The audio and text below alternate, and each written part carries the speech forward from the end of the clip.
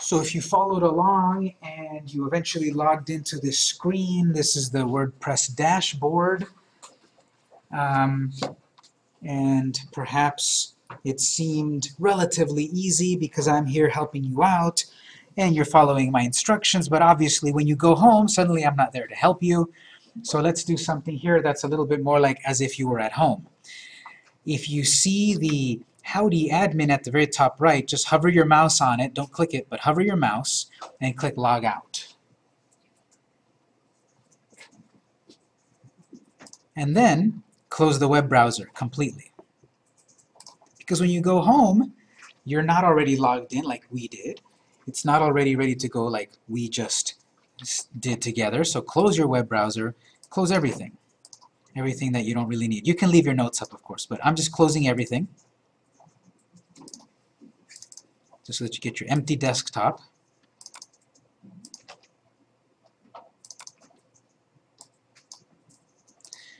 So, whatever web browser we had a moment ago, let's go to Firefox. Doesn't matter the web browser, but I'm just showing you. Maybe you use Firefox at home or Safari, whatever. Just open the Firefox web browser, Mozilla Firefox there, just double click that. And now this is where your memory and your notes come in. I want to see the WAMP server welcome screen. What was that address again?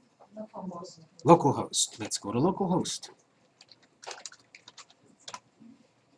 There it is. Okay, that's one thing down. I want to go back to the screen where I can edit databases. What was that address? Localhost/php myadmin.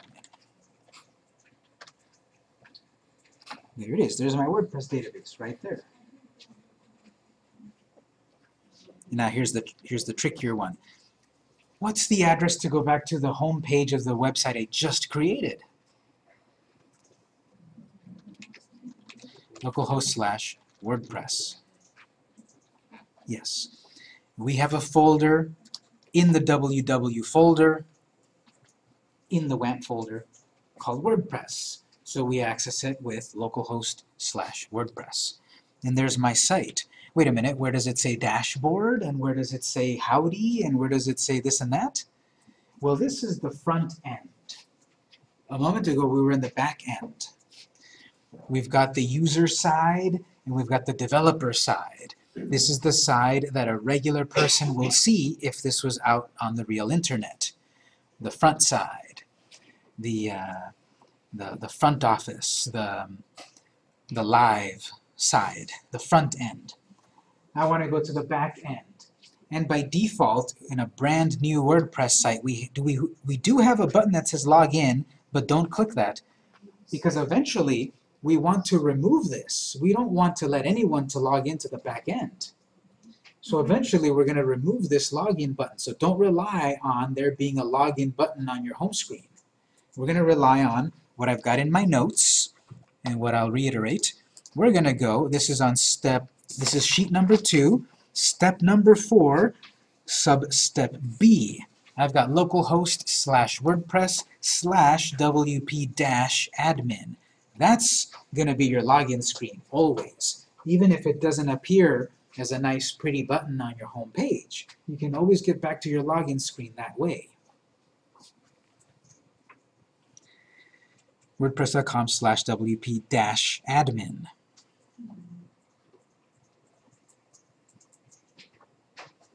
On that address, make a note of it, but it's in my notes, and press enter. There's the login screen. If we're following along with the instructions I have here, we have a username and password. If you're making up your own username and password, then log in with the one you made up. I don't know what it is, and I cannot retrieve it. If you're following my instructions, the username is admin, and the password is password with a capital P. Unless you didn't put a capital P, then it's not a capital P. So admin, password, capital P, login. If it doesn't work, I don't know how I can help you. You typed this in 10 minutes ago. Maybe you wrote it down. if you didn't follow my instructions exactly. So click Login.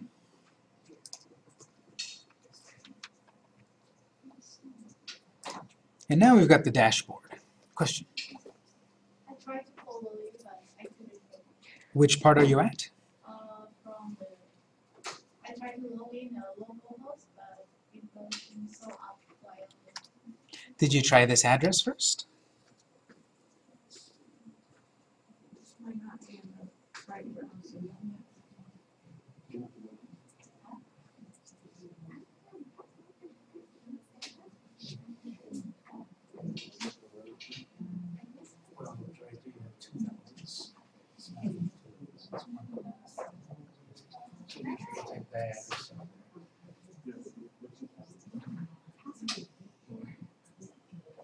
Okay, so here we are in the dashboard, the back end, front end, back end. The front end is what the regular user will see, and the back end is what you will see as the administrator. We want to get into the habit of being able to switch back and forth, because the user will not see this. Hopefully the user is not seeing this. That means you got hacked. We want to transition between back and forth, back end, front end. Pretty easy to do. If you hover your mouse at the top left corner where it says the name of your site, hover your mouse there, you'll see Visit Site.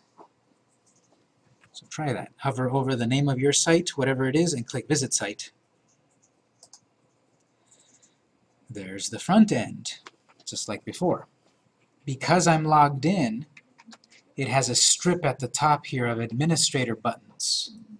If you're not logged in, it will not show up. But I'm at the front end, and then I can test the site, see how it runs, etc. I want to get back to the dashboard to continue to edit. I want to get back to the back end. So again, hover over the name of your site, Dashboard.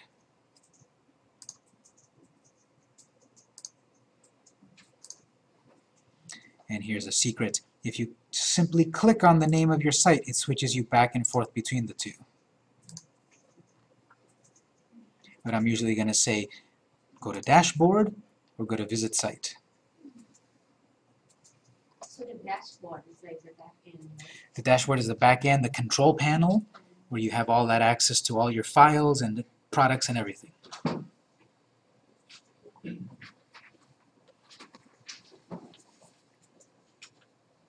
So that is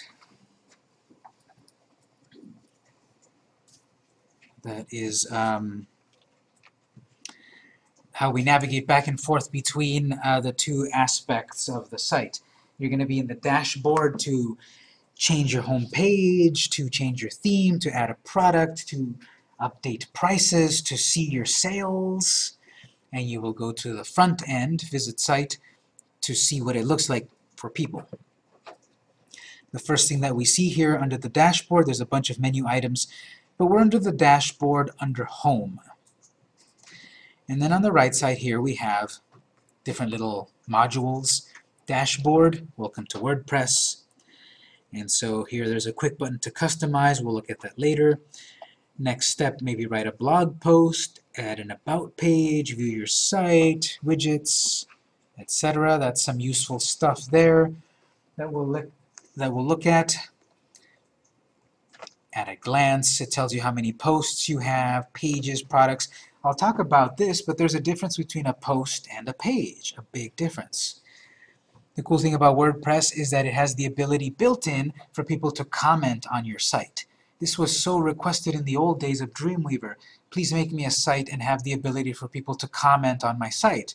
It was doable but very complicated. Here in WordPress it's built in and turned on, which may or may not be a good thing. We've got a theme, which is a design of our site. Oh, look at that, we've recently got one comment. Mr. WordPress commented on our site.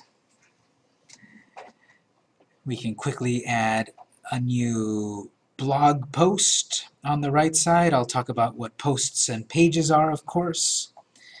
WordPress news. Actually, WordPress 4.3 is available, and we're running 4.2.4. We're going to update later. Don't do it yet. But this is one of these things about being a WordPress administrator. Just like your phone gets an update once in a while and you hate how it changes, just like once in a while your Mac updates or your Windows computer updates and you hate the new changes, WordPress updates and changes too. Not without your permission though. So we'll talk about the whole world of updates.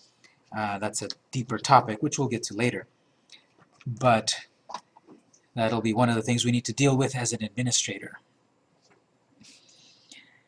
There's a bunch of screens here, but I want to jump to one of these important ones first. If you hover your mouse over any of these, you might get a pop-up menu. But you hover your mouse over Settings, and then click General. We're going to look at some of the settings. Usually people dive right into start using WordPress without really pulling back the curtain to see what's going on and all the power that it has. So hover over Settings and go to General. This is where you can change the name of your site. If you don't want Victor's Bakery, you want Victor's Original Bakery. You can change that. There's a tagline here. In a few words, explain what the site is about. Mine says just another WordPress site, just like yours. So an amateur mistake is never changing that. And I'll be touching on these things throughout the course, but there's a lot to be said about SEO. How many of you heard of SEO before this class? A few people. How many of you have heard of search engine optimization? Same thing. SEO is search engine optimization, which is what are all of the things I need to do on my site to get found by the search engines. Because I might have built a great website and have a bunch of products, but if no one comes to my site because the search engines don't know that I exist, what good is my site? That's a whole can of worms in a class that I teach starting next month. Look for the SEO class, Search Engine Optimization class. But I'll mention things about it here and there. One of the things about SEO is to have a good tagline. A tagline is a sentence that explains what your site is about and that hopefully uses keywords about what your site is. Again, in the SEO class we talk about the importance of keywords, but keywords are between 3 and 10 words that define what your site is about. And therefore you want to use those keywords throughout your site. I'm not saying think of 10 words that define what your site is and stuff them all right here. That's not good SEO. Good SEO is that I think of a sentence, a human readable sentence that defines my site that uses 1 or 2 of those keywords, not all 10. That's keyword stuffing. So, Victor's Bakery. I've brainstormed with my company that the keywords are Eastlake, which is where it's located at, gluten-free, family-owned. We've brainstormed. What are the keywords that define our site? Because when someone searches Google, they're not just going to search bakeries. They're going to search for bakery and a zip code, bakery and homemade recipe, bakery in Eastlake. People are going to search a specific topic, and that's what the art and science of SEO is, figuring out keywords and other topics to get found. So here, on my fake site, I'm going to write a sentence like family-owned bakery in the heart of Eastlake. That kind of sentence hits my keywords, is readable by regular people. If someone is searching for a couple of these, family, bakery, or bakeries in Eastlake, I'm hitting some of those keywords that people could be searching for. Again, this is a whole can of worms, SEO, choosing your right words and phrases and such. But think about it that way. What would someone search for? What would you search for? If you're looking for shoes, do you just search for shoes? No, you probably search for, I don't know, Jimmy Choo shoes, affordable, right? If they exist. And so you're going to think of those keywords. If your company is a very esoterically named company in that, what the heck does PMD Interactive do? I cannot tell by the name. Definitely use that tagline to explain. Use your keywords, but also here. Web marketing company in San Diego. The name of my company doesn't make much sense, but now with the tagline it does, and that's full of keywords that people can search for through the search engines. Mm-hmm. On the bakery tagline, can you add as much detail as, say, like gluten-free bakery? Sure. Or is that way too much detail? There is going to be a limit. This screen doesn't quite tell you what that limit is because you can go on and on like this off the edge. There's another screen elsewhere that will help us, that we'll talk about to craft that a little better. But I would say if you're getting close to the end of that box, it's a little too much. Because that's a market in itself. I just thought that Yes. would be useful for someone searching for gluten-free. Yeah. That's that whole art and the science. For the moment, I would say try to keep it within that box. If it goes further than that, it might be too long because there are limits. At a certain point, the search engines will think we're being spammy and we're putting too many keywords, too much text. It's a tightrope that we have to walk of SEO.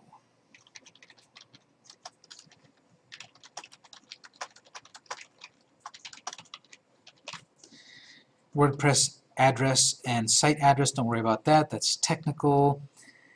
Email address, if you need to add another email address, that's where it is. Look at this, membership, another thing that's built in. In the old days, if I wanted people to register to get access to my site, that was complicated programming. Here on WordPress, a click of a button lets people register for your site. What exactly does the membership involve? Is there a cost for someone? Or is it all free? This basic one is free and not that full-featured, but for some people it's enough. Later on we can look at other plugins that will allow us to enhance that, which we can do for free registration or paid registration, like a subscription.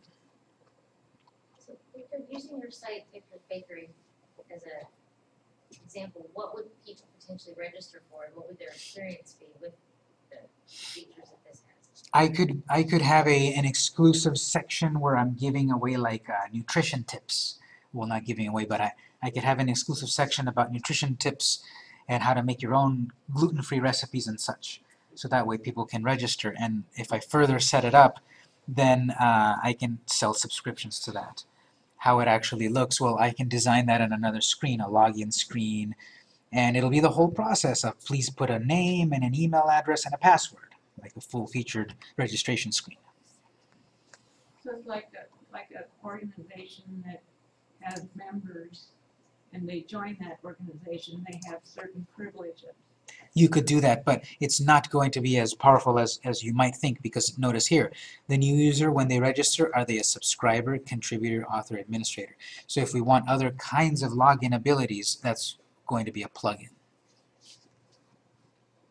I assume in somewhere else on the page, then you can assign what pages are Accessible. Yeah. Yes.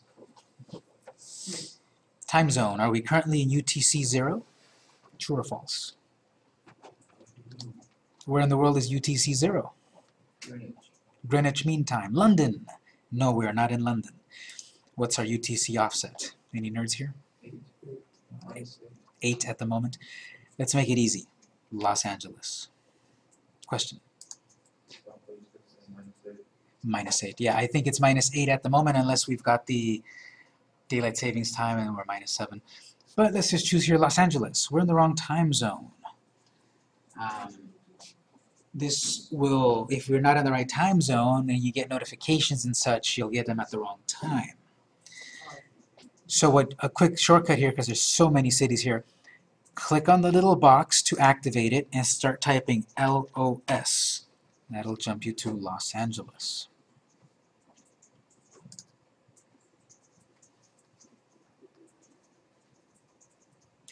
Date format you can change if you'd like, and time format. These are fine for me, but if you're international, you might want to use the wrong ones, I mean the other ones. What else? Time It'd be better zone. than for a second choice for the time format though, the capital P and A. It's, I suppose it's a choice. I don't know which one is more wrong or right, but yeah, that's true. I often see capital PM. But in any event, whatever one you like, you can activate. or your own custom one.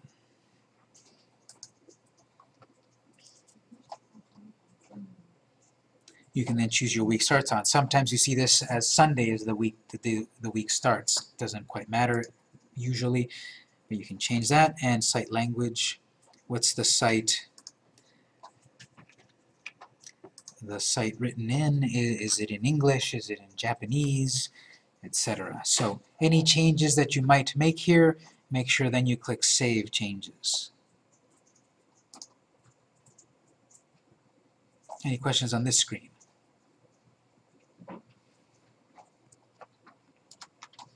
Under the settings, I'm going to jump over to reading.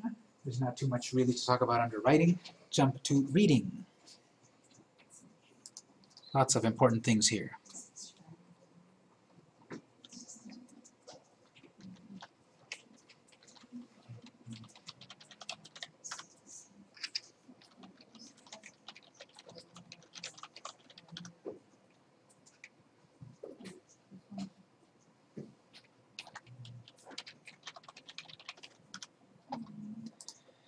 So let me show you 3 websites to answer this question here.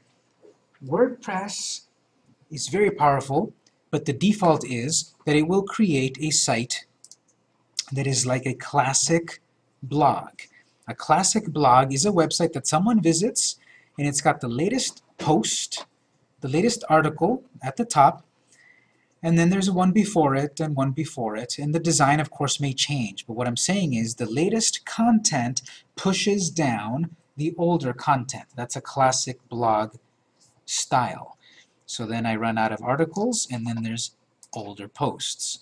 So then on the next screen I see more posts right there, and then I keep going and there's more and more and more, and then so this is a classic blog style, and that's what the default of WordPress is. The one we just installed is going to behave like that. WordPress can also be used like this. This is another client of ours. We seem to get a lot of tasty clients. And what this one is a more of a static home page. Not that it's static in that it doesn't, the home page is not like a blog. Not static is that there's no slideshow. There's a slideshow, there's an about page, home, menu, contact, Yelp reviews and such. I can go over to the about page and see about the owners of the restaurant. There's that slideshow up there, great. But this is the other side of the WordPress coin, a static website. Maybe perhaps a more traditional kind of website. A blog is its content on the home page changes all the time. A static page is that, you might have the slideshow, but it's not really changing. We're not going to change this address and the text and such all the time. Those are the 2 extremes, static and blog. In the middle, WordPress can do that as well, and that's what the Texcoco site is. It's got mostly a static home page with a blog here. We've just updated these blogs recently. So that one's a hybrid. It's got static content and updated content, blog content. WordPress can do all 3.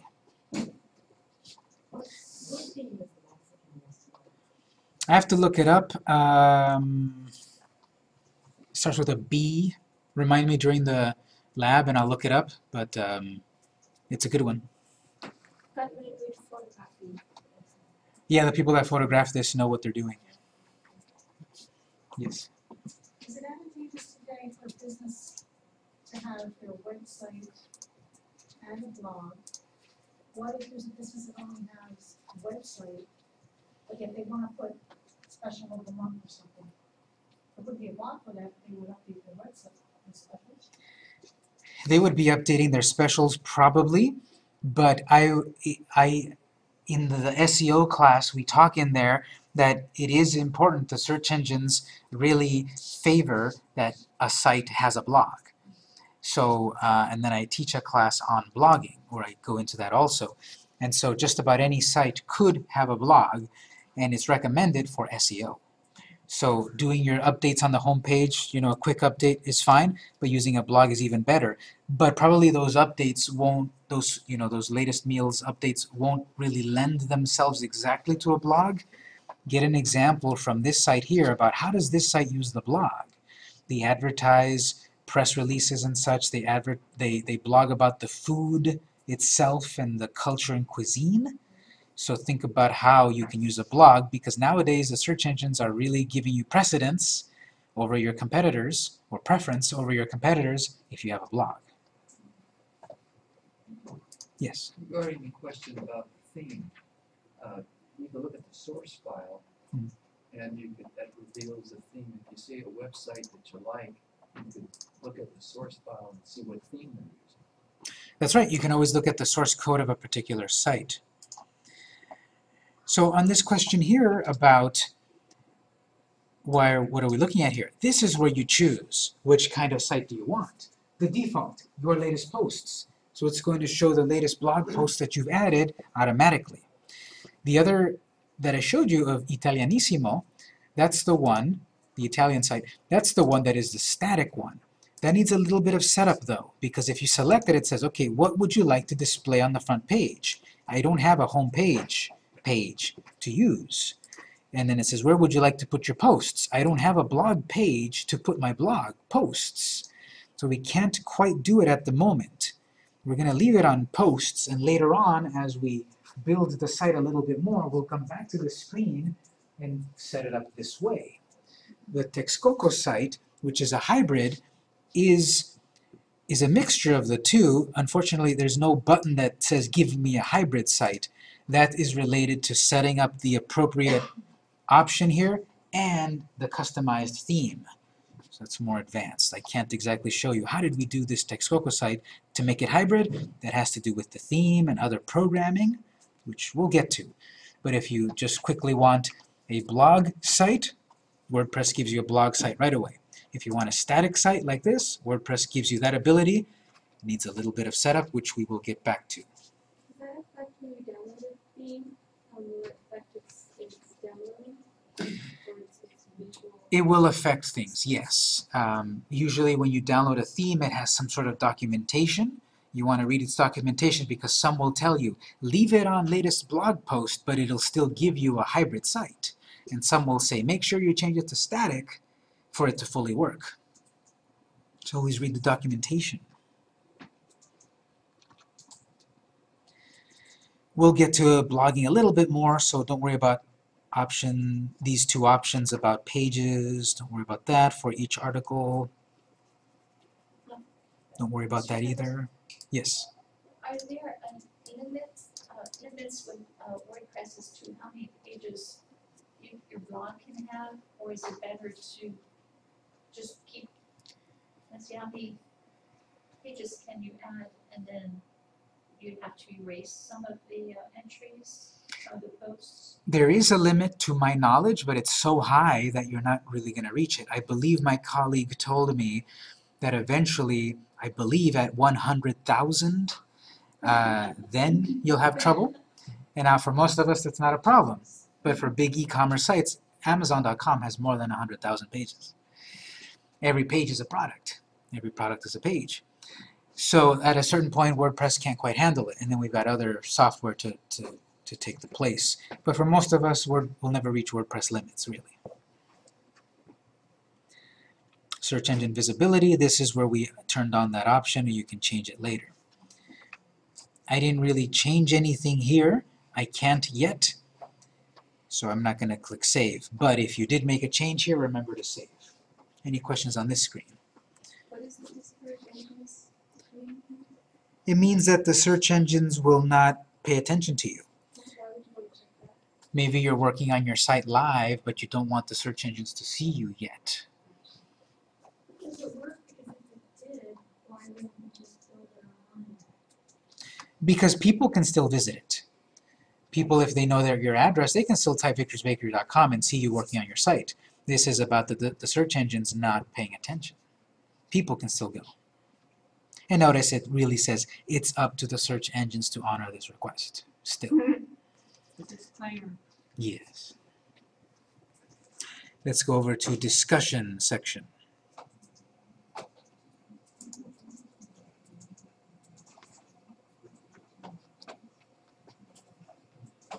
Here's an SEO freebie. One of the things that helps your SEO is to have links to your site. If some other site links to your site, that's good. What's better is some other site that you have no control over. So in the old days, what people would do was they would buy 10 websites and link them all together. And that would help your SEO, because the search engines would see, look at all of these web of connections. This must be a great site. Let's put it higher than the competitor. But then if us, that we're all honest, try to do that, what about the people, what about the spammers that bought 1,000 websites and linked them all together? So eventually the search engines said, okay, we're going to take more precedence and preference for other websites that this company does not control. So, for example, Texcoco, there's a link there from Travel Channel, Italianissimo. There's links there from, you know, the Chamber of Commerce and such. There's links from other websites that these companies don't control. The search engines value that much more highly than your website linking to your other website linking to your other website. So I want to attempt to notify any blogs linked from mine. I want to turn on, I recommend turn on this first option. This is basically, if I link to someone else's website, let that website know I linked to them. Well, you might say, but you just said you want links from their site to my site. Yes, they're not going to know your site exists unless you let them know. So if you're linking to some other, you know, bakery, if I'm linking to another food site, a food blogger, let's say, if I link to another food blogger, WordPress will let them know you've got a new link. That food blogger may then say, okay, let me check out that site. I like what they're about. Let me write a blog post and link back to them. That'll help my SEO. And this is a form of, I call it phishing, not in a negative way, but I'm trying to get links back to my site. So I'm phishing, I'm putting bait out there. I'm linking to other sites. Hopefully they will link to me. Most likely they won't, but some percent will, and those that do link back to me will help my SEO. Yes? How do I link my site to other site? When we make an article and such, I will show you that we can add a picture or text and make a link to another site. So does it help our SEO at all to be linking to their cases, or we're helping to build that site by linking to them? Is it only one way? Technically, we're helping them, but you have to give in order to get. If those other sites don't know we exist, we're going to have a hard time getting links. So one tactic is to link to other sites, and yes, we'll be helping their SEO, and maybe we linked to 10 sites and 2 of them link back. That's still a 20% ratio of linking back, which is good. So it's part of the whole process of helping your SEO. Yes? Is there any issue with travel channel, food channel, permissions, just like in the music industry where there's rights and entitlements? That's a huge answer. The gray space being defined, I guess? All the time. Yes, this is such a wild west at the moment. You've probably heard about record companies suing little kids for downloading music, literally. And so you might think, well, if I link to Travel Channel, will they go after me? It's really a gray area. It really depends. Because you've got a website, Travel Channel wants people to visit the website. Travel Channel wants people to watch the TV show. Travel Channel wants people to click the ads. So if we're giving free publicity to Travel Channel to link back to Travel Channel might be okay with that. We don't know. There might be a disclaimer somewhere on the site that says, please seek permission, please do not link. I don't know. It's really on a case-by-case basis. Would best policy just be to question or inform them? It's just so malleable. I can't really give you a best practice. I can only tell you what we've done in our company. We don't ask. We just link. We've never had a problem because we're giving them free publicity. They want that. And if there's a problem, then okay, we'll take it down. And they know where to find it. Because we've turned on their attempt to notify. Yeah. Just a moment. Question here. The second, are we on the second bullet or are we still on the first? This was the first one. This was Yeah. off by default, and I turned it on because I recommended it. You're going to explain the second one, right? Simply that you want to leave it on because that's allowing, I want to get the same thing. I want to get a notification from the other site that they linked to me. That's what that's telling me. And it's on by default. And that's what helps my SEO, that I've got links from other sites to my site. Question? So if, let's say I did have a problem with someone linking to my site, not that I would, because it's good SEO, but if I was your Travel Channel and I had a problem, is there anything I could do about it? Like, I can only contact them and ask them to remove my association to their post? Yes. And then you might have to escalate it further. Hopefully, if you've got trademarks and copyrights and other more legal stuff, then you escalate the issue saying, you're violating my copyright, monetary damages are forthcoming, and so forth. Question over here? Yes. Just follow, when somebody referred and linked to my site, how do I know? We're going to have a link over here. Where is it at? So I know they link, but do I know the name or Yes. the address and such? You'll get the address of the website, not exactly the name of the person and such, but the name of the website and the address of the website and all of that. It's in one of these over here. I think it's under comments. You're gonna see that, and also over on the some other screen. But yes, we will be able to see that within our dashboard. Allow people to post comments on new articles. That's what I'm saying. The ability for people to comment on our site. If you want that, it's very easy to turn that on or off. SEO-wise, this is sort of, in my opinion, changing. I don't believe it was very, very important for the search engines anyway for people to comment on your site, simply because you probably know about how comments can quickly degenerate into flame wars and arguments and all of that, unless there's a moderator. So I think the search engines are indicating that comments have a value, but it's not one of the biggest values to help your SEO. But if you do want people to comment, you can turn it on there. And then you want to make sure you've got the option, I'm going to skip a little bit and I'll come back. Before a comment appears, comment must be manually approved. Turn that one on if you turned on the one letting people comment. Because without that one on, and notice it's off by default, any crazy person can write any crazy thing. Well, at least here, if you turn it on, you can see that crazy thing and delete it before it goes on your site. You'll get an email from your site that says a brand new comment. You'll get a preview of the comment, and you'll get 3 options: approve, deny, spam. So right from your email, you can click spam, and it'll never show up on your site. You can click, not approve. I forget if it's not approve or delete. But you can do it all from the phone. You can click apply. You can click approve right on the phone, and then it shows up on your site. So if you are going to allow comments on your products or in your message boards and on all of that stuff, I would highly recommend you turn on comments must be manually approved. Now you're going to need to be a comment moderator, and that may take up a lot of your time. I'm just trying to sell stuff, but now you've got that. And again, it might not be that useful anyway, according to the search engines. Things are moving much more to social media. So,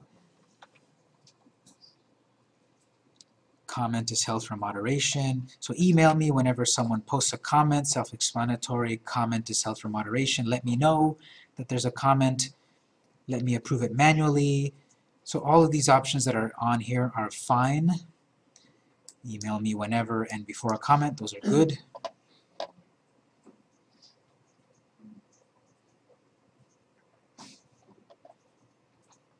Under other comment settings, you've got users must be registered and logged in to comment. This is up to you to decide.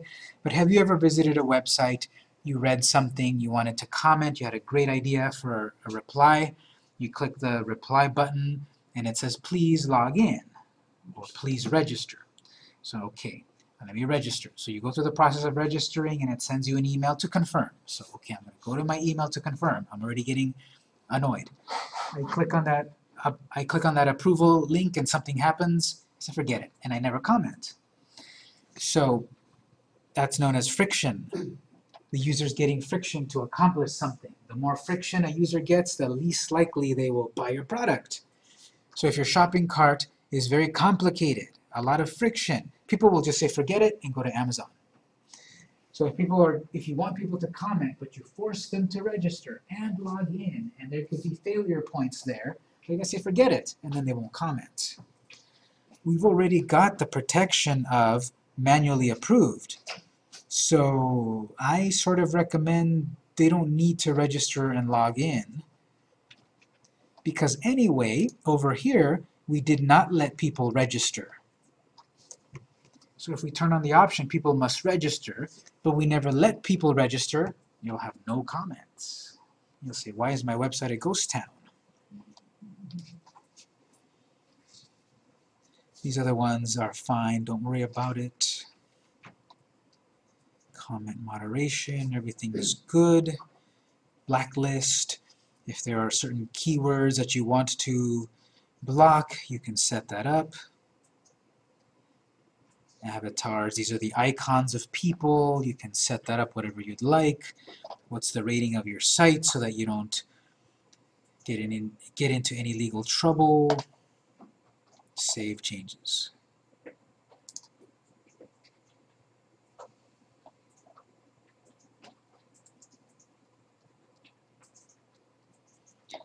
We're going to skip the media screen. That's pretty self-explanatory. The big difference in WordPress, if you've used other software like Dreamweaver, is that in Dreamweaver, I had to manage my folder structure. I had to create a folder for images. And inside of images, I created a folder for slideshow.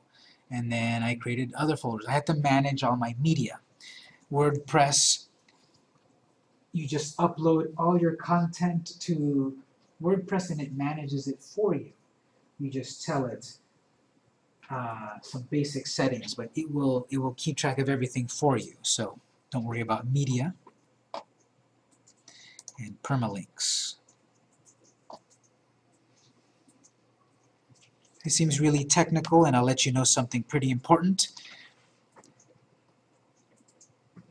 Currently, okay, the address that we were at the top is localhost/WordPress.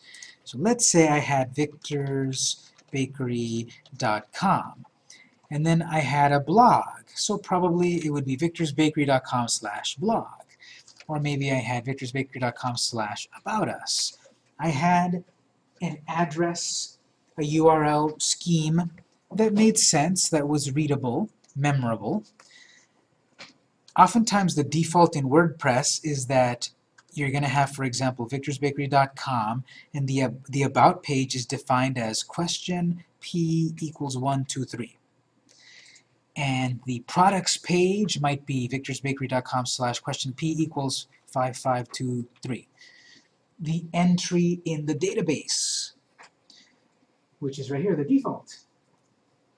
So your WordPress may be set up as the default, which gives me the entry in the database, which is not SEO friendly. What's SEO friendly is any of the other ones. Actual words, readable words. Numeric is not useful either. Default and numeric are not useful, but day and name, month and name, and post name and custom are useful because those are readable by people. And the search engines really tell us, optimize your site for people, not for the machines, not for the search engines, not for the dumb algorithm, for people. So if you have a WordPress, if you've had a WordPress for a year before this class, go check out that screen. And if that still says default, you're not getting the best setup possible. You want, in my opinion, post name. That's the one, or day and name and month and name. But you want words, you want real words. You want victor.com/top10 cookies, victor.com/the best WordPress links. You know, you want words. That's how the search engines find you, not numbers. Your blog post called number 1758 is meaningless to Google. But your article called How to Set Up WordPress, Google will love that. Yahoo will love that. So here I would say let's activate post name and click Save. Don't worry about category base and tag base. This is a big tip that I can give you for SEO. This custom structure, I didn't even look at it. Really, I recommend the post name.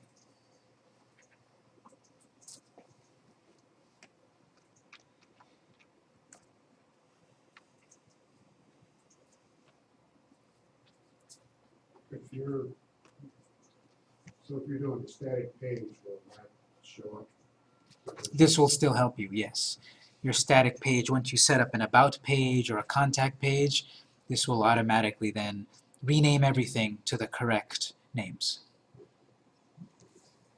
Because it's all just entries in a database to WordPress. Now we just changed something in the database that said this equals that, and now it's this equals this, and everything changes automatically. What about this one, construction? This one, I usually don't use it. But if you need the addresses of your site to be in a specific format, that's what you would do here. I usually don't do this, so I can't give you the best opinion of it, but most of the time you want this post name. I have a question. Yes. If you're not using, if you were to go into a previous page where it asked us whether we wanted a static page or not, right? And we would choose, instead of the post name, which would be the blog post, we would choose the other page as our default setting, or as our permanent setting, common setting. You mean here? Yeah.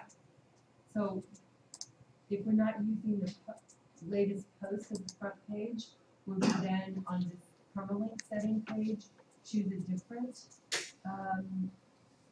common setting? You'll still be fine if you use post name, even if you keep it on latest post. Okay.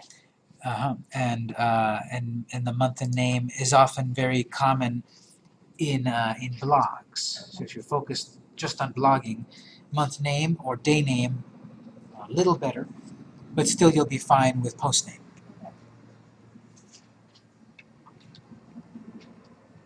So there's still a lot to talk about, but class is almost over. So what we'll do is, we still have 3 more class meetings. We're still getting acclimated with all of this. What you need to do is, we're going to end the main lecture in just a moment, and I'm going to mention something I always forget. This class, and most of the classes that I teach, there's no assignments, there's no grades. That means there's no certificates, and there's none of that. This is really more about what you get out of these classes. So you're not going to turn in this work or anything like that. You are going to apply this because most of you want to get something tangible out of these classes, to apply to a real business. So I recommend, when we finish today and you go home, try to do sheets 1, 2, and 3. We're going to take it up from step 3, or sheet 3 next time. But you try to do 1, 2, and 3, at least 1 and 2, which is what we did together. And so you want to set up WAMP or MAMP and get acclimated with localhost and PHPMyAdmin and such. You can do all of this. It's free. You can do it at home. So I recommend you do that at home by the time we come back, because we're going to do it again. After next time, when we come back next time, we're going to do it again from scratch. We're going to create the database, set up WordPress again, and we'll start again. So anything that we did here doesn't matter. It's going to get deleted. But when we come back next time, we're going to do it again, but then we're going to save it. Because you cannot simply drag your folder to your flash drive. The folder of www inside of WAMP, if you simply think, well, I'll just drag that www folder to my flash drive, it will not work. There's a database here. There's so many tentacles interconnected that simply dragging this folder will not work.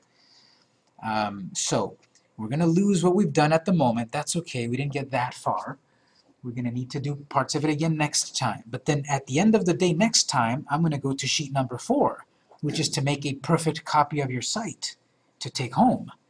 Because once you know that, on sheet number 4, you will be able to make a perfect copy on your site on your real live server, copy it into WAMP, and work on it, play with it, break it on the local host.